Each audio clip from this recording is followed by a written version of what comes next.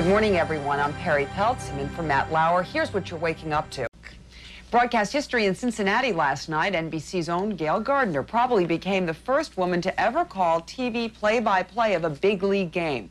She worked for the Colorado Rockies.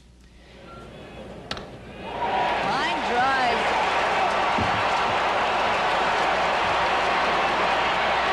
Manson comes in to score. And we have our first run of the ball game. The Reds leading 1-0. It is unusual to hear a woman's voice doing that. It sounded pretty good. Yeah, good going, Gayle. I hope to see some more. The rest of this game right now is that Bichette has to hit a 2-run homer. And Gayle would prove to be Jack Buck-like or clairvoyant.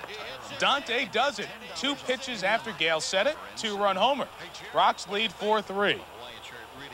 This team is begging for a win. Colorado has been struggling. They've lost 8 consecutive games. Mom, send a win. They just sent trouble. Hal Morris in the 9th. Base hit. Bip Roberts scores from second, so no blown save for Dibble. A blown save, but an opportunity to get a win out of it, and his team would, because the 2 Dons would watch Joe Oliver hit a sac fly in the 10th, and Cincinnati wins 5-4.